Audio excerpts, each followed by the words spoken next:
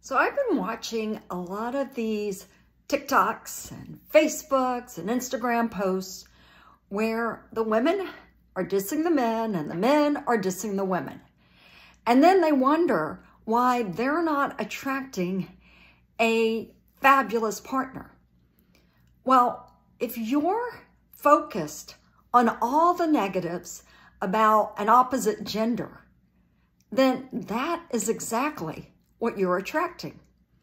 If you can reframe all of those negative things that you and your girlfriends, or if you're male, you and your boyfriends are talking about, and you reframe all of the negative things that you guys keep coming up with about the opposite sex, you are going to have a better chance of meeting someone special.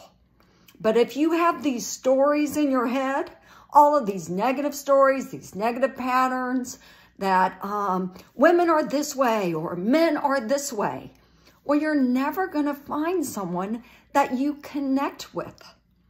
You're never going to find someone that you're attracted to who is also attracted to you. So if you want a relationship, you got to get rid of the stories in your head.